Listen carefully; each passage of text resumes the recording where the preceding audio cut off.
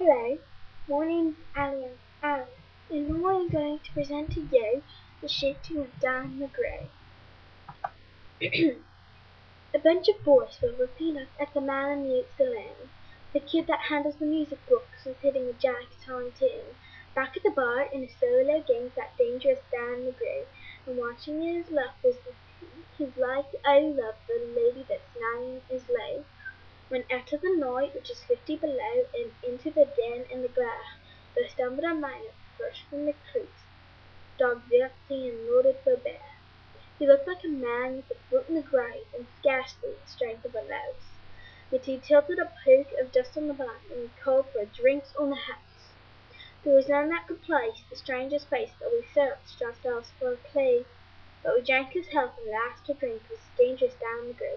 There's men that somehow just grip your eyes and hold them hard like a spell, and such was he. He looked to me like a man who had lived in hell, with a face most hair and a dreary stare of a dog whose day is done. As he watered the green stuff in his glass, the drops fell, one by one. Then I got to figuring who he was and wondering what he'd do. I turned my head, and there watching him was the lady that's now in his lap.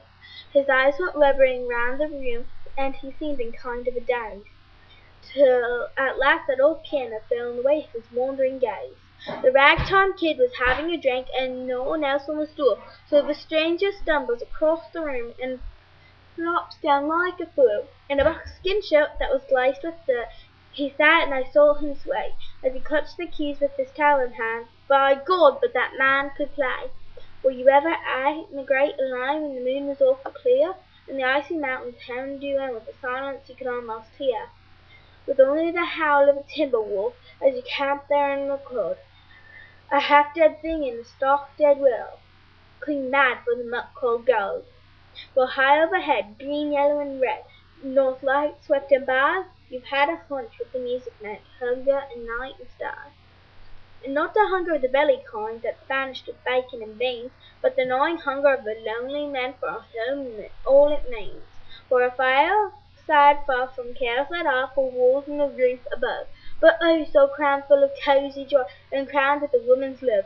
A woman dearer than all the world, and as true as heaven is true. God, how ghastly she looks through her rouge, the lady that's known as Liz.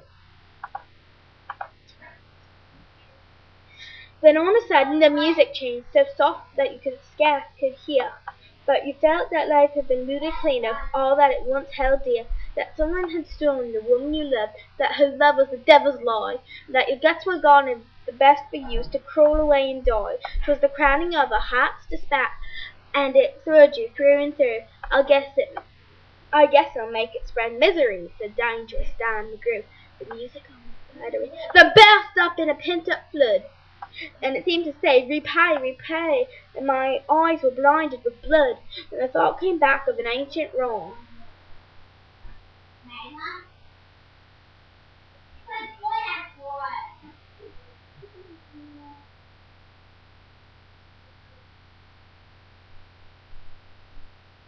Where was it?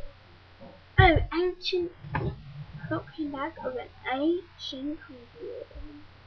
And it stung like a frozen lash, and the rest awoke to kill, and then the music stopped crash.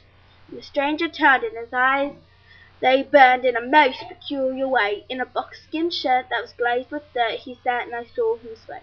His lips went in kind of a grin, and he spoke, and his voice was calm.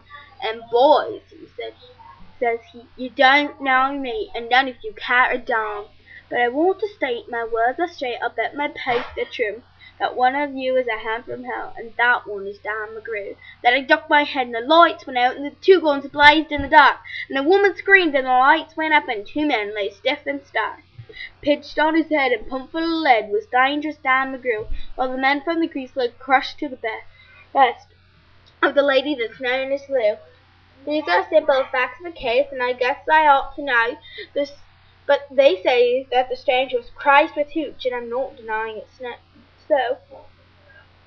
I'm not so wise as the loyal guys, but strictly between us two, the woman that kissed him and pinched his poke was the lady that's known as Lou. I hope you liked the poem I read by Robert Service, The Dangerous Dan McGrew. Now I've got to go. And